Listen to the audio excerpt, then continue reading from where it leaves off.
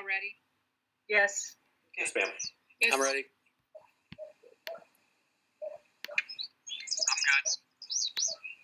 Okay, ready, Ann? Yes, ma'am. Okay, here we go. I'd like to call this regular meeting of the Northmont Board of Education to order. Mrs. Ferrara, will you please call the roll? Mrs. Bloom, Here. Mrs. Woody, Here. Dr. Espelita, Here. Mr. Poulos, Here. Mr. Walker, Here. Mr. Underwood. Here. Thank you. We are going to dispense with the Pledge of Allegiance, as I'm not certain that everyone's in a place where there's a flag close by that they can see. But I am going to begin our meeting, as we always do, with the reading of the mission statement. And the mission of Northmont City Schools is to provide students an exceptional education with diverse opportunities so they maximize their potential and are productive, responsible citizens. That being said, our first item of business is the Superintendent's Helping Hands Award. Mr. Thomas. Thank you, Mrs. Bloom. And prior to the meeting, we did have an opportunity to present our Helping Hands Awards to our recipients. And let me read just a little bit about them. This was submitted by Mr. Groen, the union principal. The gift of time is precious, and volunteers are truly generous when it comes to investing this valuable resource in our schools and with our students. Beth Langenkamp and Lisa McCormick have given Union Elementary countless hours of their time. So I recommend Beth and Lisa for the Superintendent's Helping Hands Award. They have volunteered their time on countless events like school dances, ice skating, sub sales, and many other events throughout the year. Beth and Lisa attend our PTO meetings each month. What is most remarkable is that they do all of this without anyone asking. Beth and Lisa are strong volunteers who have unique abilities to mobilize staff, students, parents, and the community to work together to achieve our goals, our school's goals. They rarely take on any task and never want anything in return. Beth and Lisa are outspeaking volunteers who are excellent candidates for the Superintendent's Helping Hands Award. Words cannot describe how important Beth and Lisa are to the daily operations of Union Elementary. On behalf of the staff of Union Elementary, we thank Lisa and Beth for their efforts and contribution of time. And I can just say on a side note, we see them in other buildings as well. They certainly understand the importance of community, and they are involved in so many areas, they just cannot be recognized enough. So thank you, Lisa and Beth, for all you do for Northmont City Schools, and in particular tonight, Union Elementary. Amazing candidates, I might add. They are both, like Tony said, are just seen everywhere in the community, valuable asset to the Northmont, not only the school district, but the community at large. So thank you for their time and energy and selfless efforts. The next item on our agenda is a recognition to Isaiah. We want to tell you, Isaiah, how indebted we are to you for your service this year as our student board representative. For almost 30 years, our high school has elected a senior to represent the district students on our Board of Education. Each one of those representatives has written their own script and made their own mark, but you've done it during a year that began with a levy issue on the ballot and finished with remote learning due to coronavirus. You also had the opportunity to weigh in on some difficult decisions facing our district. Those are the times when your careful consideration, open-mindedness, honesty, and articulation skills were evident and showed us what great leadership you had developed. And for that, we are grateful. You've been an integral part of us this year and continue to make those connections even during these unprecedented times that we are experiencing. For those reasons and many, many more, I move we accept the following resolution honoring Isaiah K. Underwood. Whereas the success of the educational system in this country is dependent upon the involvement and interaction of Board of Education members, administrators, teachers, staff, parents, and students, and whereas local school districts across the state of Ohio are entrusted by the state legislature with the responsibility of providing leadership and direction in local educational ventures through their Board of Education. And whereas citizens of all walks and ages from throughout the Northmont School District have come forward to accept the challenges associated with guiding the education of our youth by their service to the Northmont Board of Education. And whereas in 1990, Northmont became one of the few districts in the state of Ohio to have a student representative to serve as a member of the board. And whereas the Northmont community has become a better place to learn and live because Isaiah Underwood made a commitment to serve as a member of the board. And whereas Isaiah Underwood has been an integral part of this Board of Education and has carried out the duties of the office with dignity and pride during his term as a trusted student representative. And during his term on the Board of Education, Isaiah Underwood has continued to provide a new, fresh perspective to the daily activity of our 5,000 student district. And whereas Isaiah Underwood is a respected student leader and valued friend of many throughout the Northmont community, now be it resolved that the Northmont City School District appreciates Isaiah's dedication and acknowledges his many contributions while serving the Northmont City School District.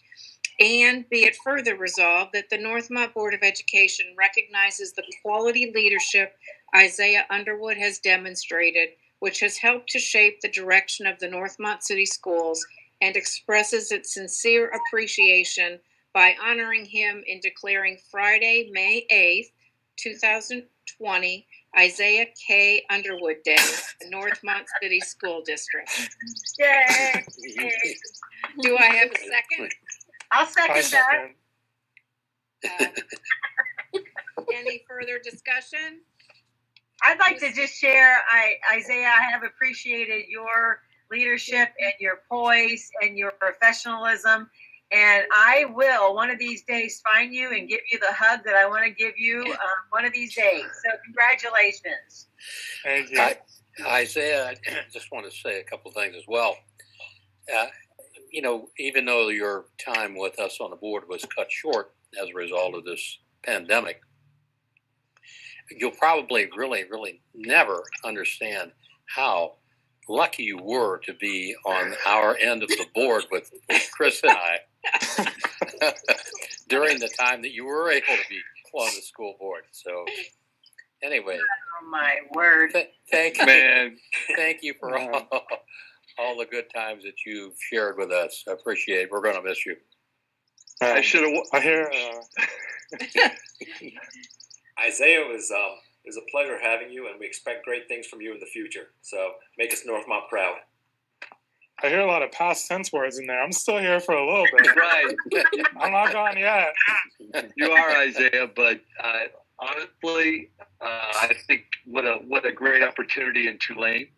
We're wishing you nothing but the best, and I know you're going to make us proud. And there's simply no doubt in my mind, nor anybody on the board's mind, that that's going to happen. And I should have worn my boots after Tom's Exactly. Tom's speech, because it got real thick in here all of a sudden. Well, Isaiah, you're right. You're not gone yet, but please don't be a stranger. Keep in touch with us. Let us know what you're doing. We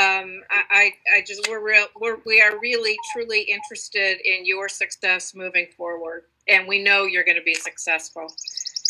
Mrs. Ferraro, will you please call the roll? Yes, ma'am. Mrs. Bloom? Yes. Mrs. Woody? Yes. Dr. Espelita? Yes. Mr. Walker? Yes. Mr. Poulos? Yes. Thank you. I, too, will save my hug till we're allowed to hug, but virtually you're getting it right now. The next item on our agenda is the treasurer's report. So, Mrs. Ferraro. Thank you, Ms. Bloom. The only item I have for you tonight are the minutes from the April 13th meeting.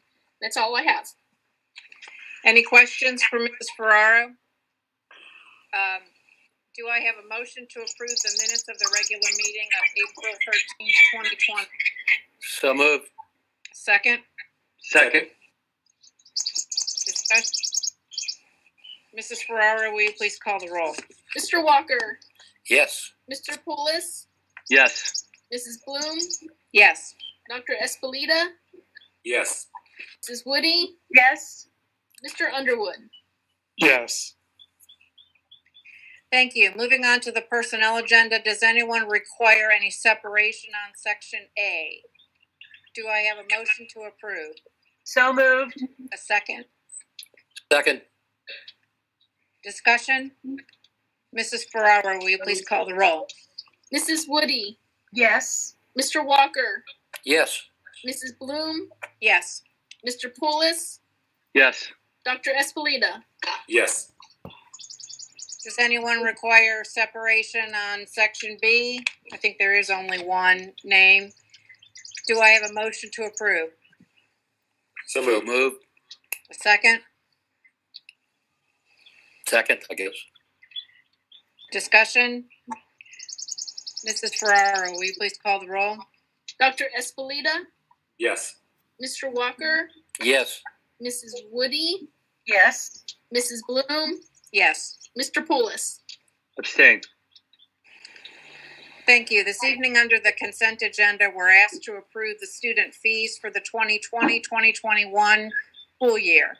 We're asked to approve Musco Sports Lighting LLC as the vendor for the stadium lighting replacement project in the amount of $275,900. We're asked to approve elementary and middle school student handbooks for 2020-2021 school year. We're asked to review the high school student handbook for the 2021 school year. We're asked to approve the physical science curriculum in the amount of $32,994 coming from the Permanent Improvement Fund.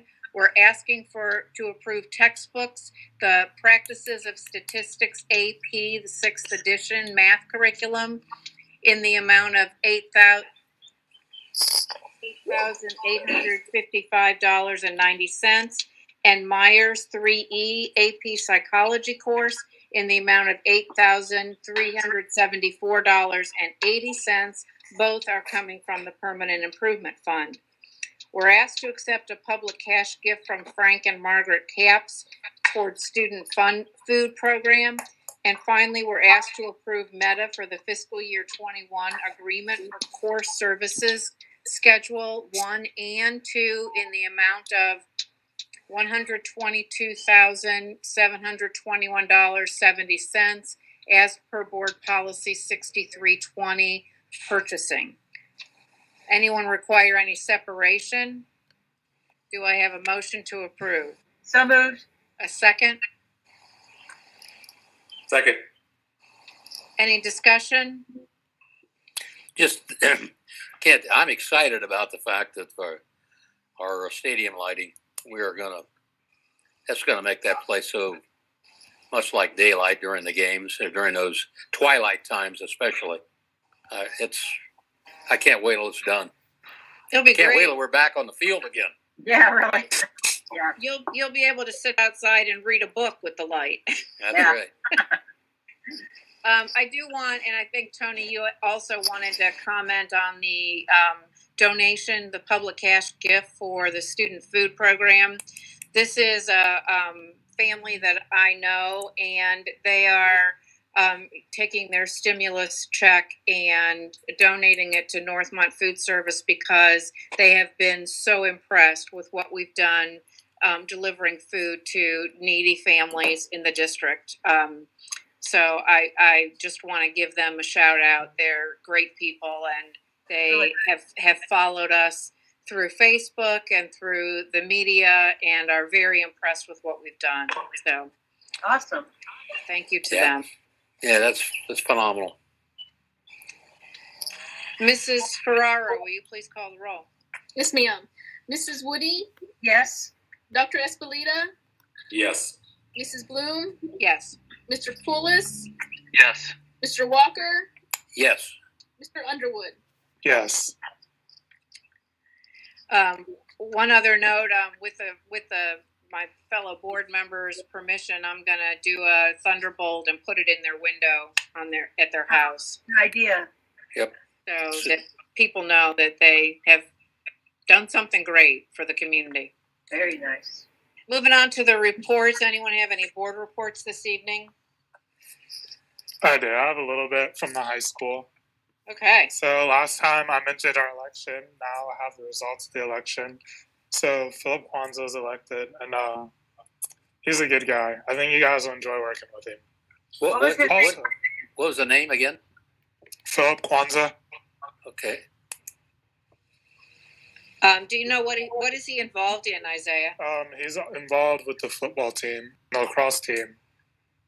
Oh, so he's an athlete. Yes. Awesome. Can't wait to meet him. Yeah. Go ahead. From the high school, I also just wanted to recognize some seniors that had a virtual signing day. They had 6 athletes sign from their homes. So Andrew signed with Ohio University. He's going to be going there to wrestle. Gabby Klein signed with Ohio Wesleyan to play basketball.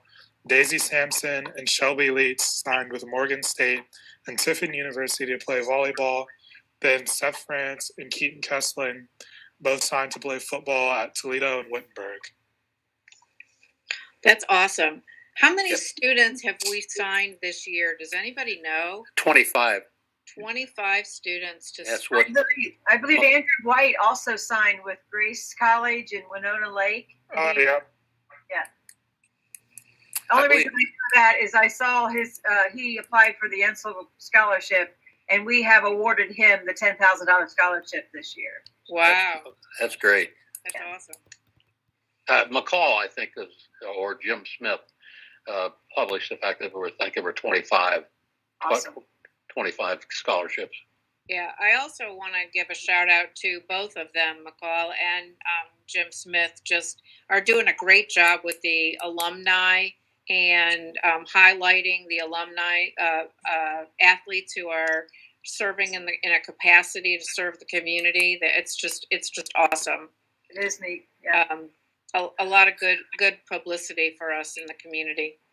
I'll share with you one thing. I shared this with Tony. Miles Johnson, who was my Pops kid 2 years ago, had a scholarship at Urbana College.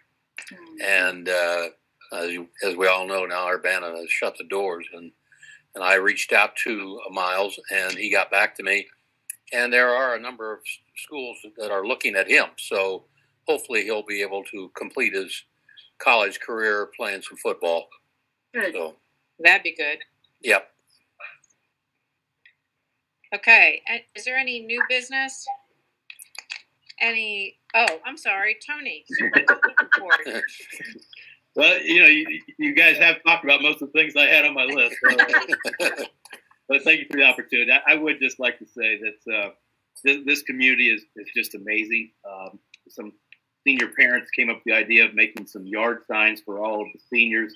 It has been fully funded by the community and the Northmont Alumni Association and NDEA. And so we're just thankful for that group. More information will be coming on picking up those signs to honor our seniors. We're looking for non-traditional ways in this very non-traditional year. They also started a Adopt a Senior. It was totally community driven, and it's just been really incredible to see these seniors adopted and people showering them with gifts and so forth. Again, much deserved since they did not get some of the traditional things that we've gotten in the past. And let me just say this about this senior class, and I know we'll do some things later, but my lands, the number of prestigious universities and opportunities that this class is that we're seeing is just unbelievable. We'll start with our own rep. I knew a lot about Tulane as far as athletics and so forth, but when Isaiah told us at the last board meeting going to Tulane, I took a look. They're the 40th ranked university in the nation. I mean, this is a prestigious university that is going to. We also have students going to Princeton, MIT, U.S. Navy Academy, as well as just a number of other prestigious top 100 universities in the country. And so they are representing us, and the community is having an outpouring of ways to do some non-traditional things. We're going to still do some more, and we're working on some plans. I wish I could involve them tonight, but we're still working with the health department to get some things approved. But we really want to make this class feel the love that people are sharing through Facebook and things along those lines. I would like to also talk about the CAPS family, talking about this community. They wrote a brief note and said, please use this donation, and it is the stimulus check, for feeding the kid. Thank you. Stay safe and stay healthy, Frank and Peggy CAPS. That's just one more lightning bolt that goes in the window, but there are so many stories behind those lightning bolts. The frontline heroes that you mentioned, that the athletic department have been honoring through social media. To me, that means as much as anything, because we have a number of alumni out there battling this monster that we all know is COVID-19. And thank you for the coaches, former coaches who continue to nominate and recognize these folks for what they're doing now. Mr. Walker is right. We are up to 25 total that have signed. There are a few more out there, and so that number will continue to grow as far as athletic scholarships. And we're very proud of those folks. And thank you, Isaiah, for mentioning them all by name. So dispense with that. This last few weeks is going to be interesting. The end of the year is going to be unique in the fact that we're going to collect 5,000 devices in a pandemic setting. The way that we disperse them is not in a pandemic setting, so we can't just reverse engineer it. It's going to take some time. And so we are thankful for all the principals, the CIT, everybody who's putting that plan together. That information will start to filter out tomorrow to our parents so that they start to see the magnitude of what we're doing. We wish that we could have kept those in their hands to the very last day, but it's just not possible when you're talking the magnitude and trying to schedule these. And so we'll continue to work with our parents. The first wave will come out tomorrow on some schedules to bring them back. We know everybody's schedule is not going to fit what's out there, and so we'll have some makeup days later to make sure we get the devices in. We'll continue to work with people based on some obstacles or limitations they may have. But I am very proud of the plan that's going to be unveiled as we continue to do that. As you know, we were working on some graduation plans. There was some guidance that came out from the state last Thursday that kind of shifted that. We listened to what the governor had to say today, and so now I'm working with the principals and a number of other people to contact the county health department to see what we can do. We really want to try to come up with a plan that still has an individual side to it with our students, recognizing that mass gatherings cannot happen, but we want to try to do more than just a simple virtual graduation. So we'll let you know as we continue to work on those and get them approved by the local government. But this senior class, as well as all of our transition groups, our sixth graders, our second graders, our eighth graders, they all mean a lot to us.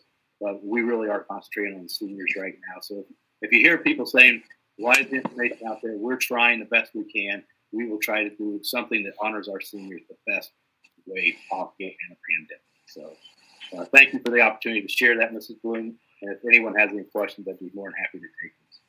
I do have a question, if I may. Do your plans involve also the senior recognition night? Yes, obviously that one is more than likely going to be virtual. But as much as that as we can move into graduation, we will. What we originally had planned got thrown out last Thursday, quite frankly, and so we're redeveloping plans. Things continue to change on us, and that evening will probably be pretty much all virtual, just so we can try to get the people recognized in some format. Okay, thank you. Any other questions for Mr. Thomas? Any new business? Any old business?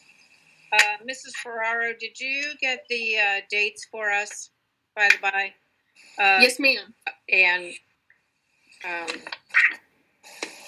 can you share those? Yes. The both resolutions, the date, both have to be passed before August 5th. So by virtue of the fact that our board meeting in August is after that date, both resolutions will probably have, the first one will have to be done in June, and the second resolution will have to be done in July. And do you have any indication as to when we might hear anything from the state in terms of what's going to happen with the state budget? At this point in time, there's very little coming out. I know we had a meeting last week with the Ohio Department of Education fiscal person, and he is, they are under the orders too that they're to start cutting their budget. At this point in time, we don't know how much exactly that is. I know that Governor DeWine has recommended the 20% for all departments, but there are still some federal guidelines that the state of Ohio Department of Education department has to meet. So they don't want to give us numbers yet, but we know that they are working on those. Possibility of cuts is possible, but we don't know how much yet. We are also, obviously in contact with the county. There are discussions possibly of how those property tax monies are going to come into us. Normally we start getting those monies in July. Whether or not that money will come in July or whether or not those will get pushed back some to later in July and then mostly be received in August is also yet to be coming out from the county. So I am monitoring the money situation as far as when the timing of funds are supposed to come in. Okay. And there's no way that they can change the amount that we get, right? And I'm sorry, you faded out, so I did not hear what you said. There's no way that the county can change the amount of money that we get for our past issues on the ballot, correct? Correct. They can't change that. The only thing is whether or not the delinquency rate that. Right. Right. Yes. Okay. Did I understand you just say potentially a 20% cut from the state? Well, that was a recommendation that Governor DeWine had asked that all the departments look at to start cutting 20% from each of their budgets. The only thing with the Department of Education is the fact that they have to meet certain federal requirements that could prevent them from having to cut that high. So the fact that the Department of Education also disperses federal money or receives federal money for school districts could limit that, meaning that it could shrink that a percentage sum. So we're not sure exactly how much that could be. But at this point in time, I don't think it's going to be the 20%, but it's going to, there will probably be a cut. And in round numbers, 20% would be about $5 million. For us, yes, that could be the potential. Yes. So it's 20% of the money that we would get from the state, which is Correct. About half of our revenue. Correct. Right. Yes. Okay.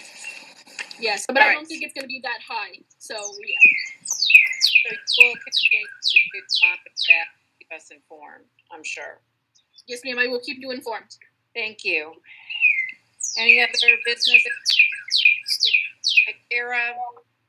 Other than that, we stand adjourned. Thank you for coming. Thank you. Thank you. Everybody, Thank you. Bye-bye. Thank you, Linda. Yep. Take care. Well, Thanks, Isaiah. Yep. Good luck, Isaiah. Thank you. Bye. Good luck, buddy.